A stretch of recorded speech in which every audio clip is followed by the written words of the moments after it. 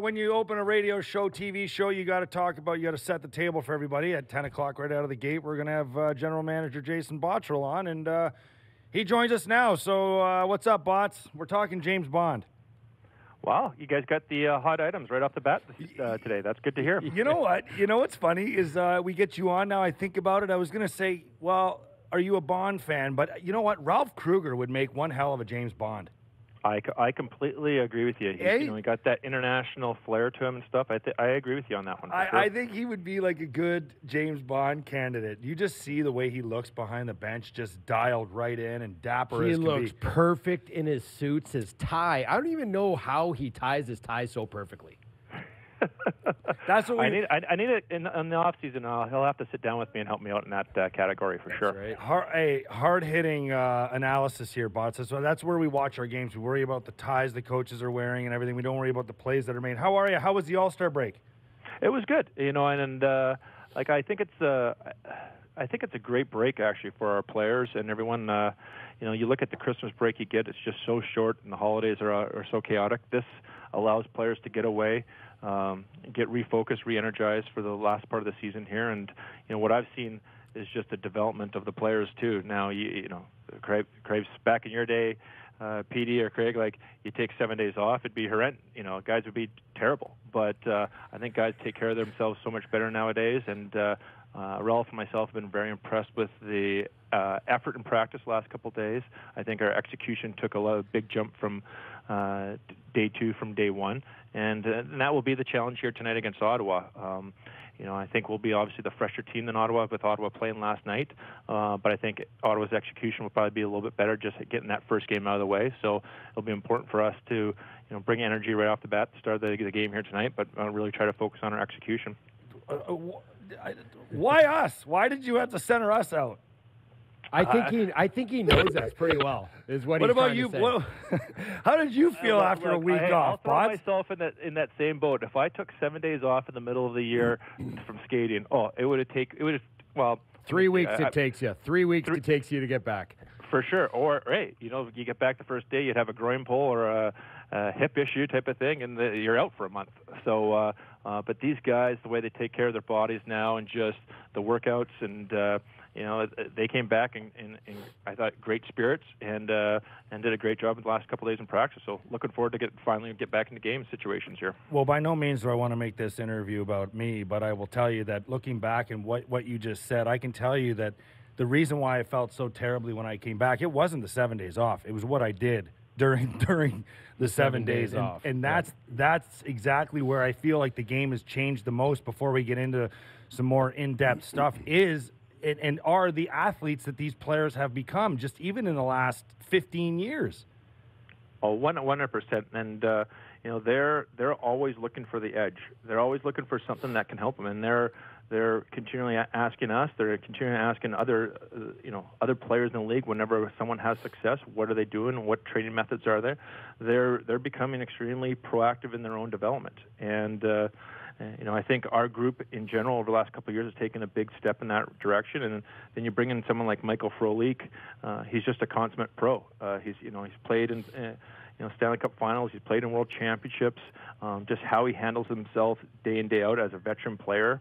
I think those things are great sort of learning experiences for our younger players, and now they're bringing that into their own routine. Speaking of development, it's we've got some young players on this team. A player like Casey Middlestat making the decision to put him down on the minors for a little while to allow him to play more minutes, get into some different situations that he may not have gotten up here in the NHL. Guys like Rasmus Dahlin, Yoki Harju. Where do you feel the development of some of these young guys are right now?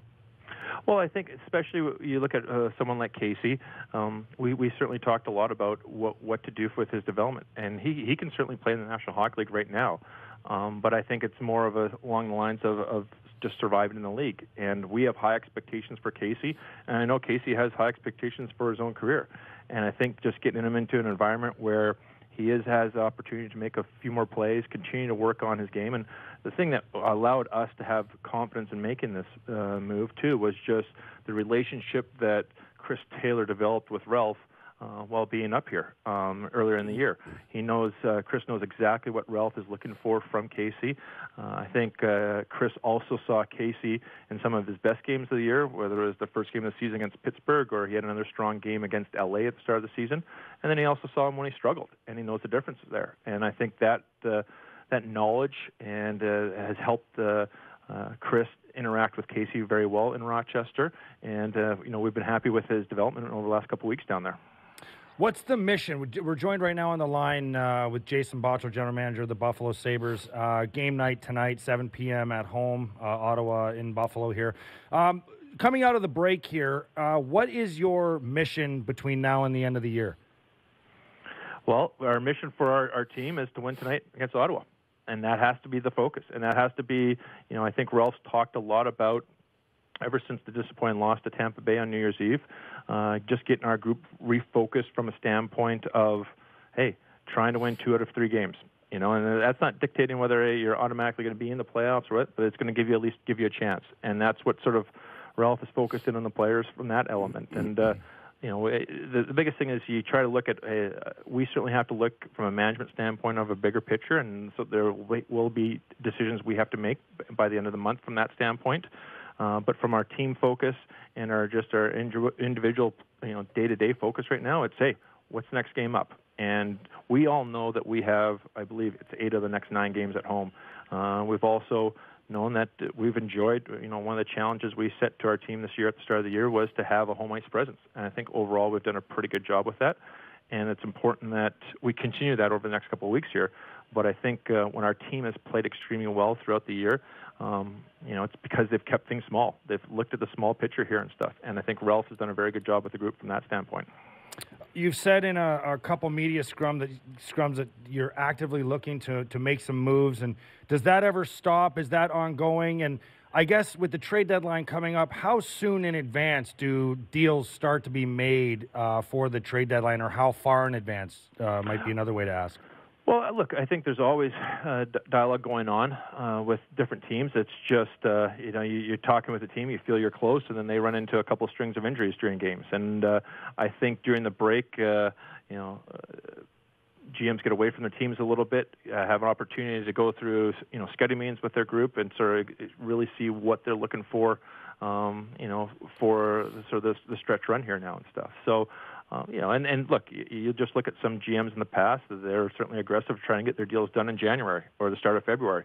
Others want to wait straight to the end of the deadline, or closer to the deadline. So you also have to understand sort of the GM that you are working with and what his sort of background is from that standpoint. But we're continuing to having dialogue from that standpoint, and we did make the trade to bring in Frolik. We've been very happy with what he's added to our penalty kill situation, and we're excited to see now with Jeff Skinner coming back into our lineup tonight, that line of Skinner, Johansson, Frolik, to see what chemistry they can develop as a group there, and we'll see what materializes. What is your main area of need? In particular, what type of player are you looking for? Well, I think is there one? Well, I think we've been very honest. We've continued to try to look at our forward group to try to improve that group. We feel we have some young players, but when you lose Sabaka, when you lose Tage Thompson for the year, you're looking to try to add to that mix and stuff for sure. And the development we talked earlier a little bit just about the development of some of our younger defensemen. When we were sitting here in the summer and making the trade for Henry Jokiharju, we didn't have him. Oh, this guy's going to be on our team for sure. And he stepped up from that standpoint, and that's allowed us to have more depth from a defensive standpoint. And the same thing with a player like Lawrence Pilot. It's a situation where he's accomplished what we wanted for him to accomplish in the American Hockey League. He's come up and played well. He deserves the opportunity to stay here right now and stuff. So when these players come into the mix, it gives us more options here on defense. But what we're looking for is from a forward standpoint. I continue to think just finding more offensive skill, but also to just speed. The way that Ralph wants our players to play on the forecheck and tracking back, if we can continue to improve our speed, but that's something that's, it's going to be ongoing, whether it's before the deadline, the summer. That's something that we're going to continue to work at. Jason Botterill joining us here on the line. Bots, feel free. I know you're busy. I know you have a game day, so just tell us when you got to go. Otherwise, we'll keep you on until noon. That's up to you. But, one player I want to ask you about, obviously, I mean, I'd like to ask you about if there's any kind of preliminary talks with Sam Reinhart. But another player I'd like to ask you about, and I kind of feel like he was a free acquisition in the offseason, is Curtis Lazar. And I know he's not like the saving grace a lot of people might say, but I've really liked his game. I've really liked his style of play, and I'm wondering if he's a guy that might be around for a while. Well, your first conversation or first question in regards to Sam is, look, obviously Sam is represented by Newport Sports. We have quite a few clients from Newport and keep those dialogues going very well. But what we've sort of believed is, hey, let's have things continue to go here. Sam's a restricted free agent in the year. He's having a very strong year. Let's keep the focus on just his play and moving from that standpoint. In regards to Curtis, we were excited about signing him on I believe we signed him on July 1st last year and brought him into the mix. And what I like a lot about Curtis is just it shows what we're trying to strive for from a development standpoint here. And when you talk about development, everyone talks about your young players such as Rasmus Dahlin or Casey Middlestat, but it's also about a player like Curtis here, and former first-round pick who sort of bounced through the league a little bit. I thought he had a very strong training camp for us, and then came up for our Western road trip, got some feedback on what he can really improve on his game, and I thought he really worked on those elements in Rochester. So when he came back up, I thought his penalty killing was that much better. I thought his assertiveness around the net was that much better. I thought his work on his faceoffs were that much better, and that allowed him to get into the lineup and, more importantly, gain Ralph's trust in those situations there. So I think he took that feedback to heart and really worked on his game, and he certainly has added an element to us in a sort of a specific need there. Going back to the cap situation, I'm certainly not a capologist by any stretch of the imagination, and I'm sure there's a lot of people out there that are very much like myself. I hear a lot about, we're over the cap kind of right now and how that affects us for next year, the cap recapture. Can you, explain, how you're going to try and work the cap, to finish the end of the season, or how that works? Well, right now, obviously, with some of the players that we have on long-term injury, the Pagulas have given us the opportunity to go above the cap. We can, it's great that you have that ability to go above through long-term injury, whether it was Matt Hunwick at the start of the season or Vladimir Sabaka, but you also have to have your ownership agree to, hey, take on extra salary from that standpoint. So it allows you to go over the cap during the season and stay compliant from that standpoint. It's just where there could be an overage for next year is if performance bonuses are earned.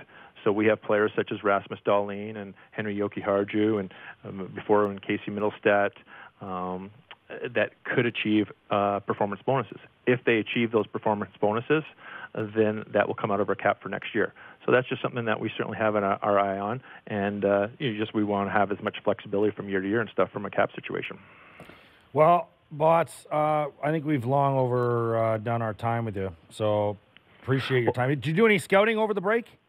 Did a little bit of scouting over the break. Also had you always try to find the balance here with my family and stuff too. So spend a couple days with my family, which I certainly enjoyed. But what has excited me is just the energy of our coaches coming back after the break and just how re-energized our players have been and stuff. And now it's for us to go out there and get results.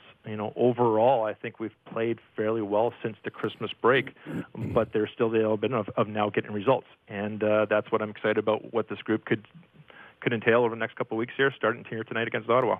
All right. Well, thank you very much for your time. Enjoy the game. Did you happen to make your way? I mean, this might be an assuming question. Did you happen to make your way down to USA Arena at all? I have spent some time at USA Arena. Just wondering. I have my eye on a kid down there. Sounds good. Well, I appreciate talking with you guys. Thank you very much for having me on here today, guys. Yeah, you got it. Thanks Jason Botterill, kind enough to join us here on a game day. Ottawa in town, 7 o'clock puck drop.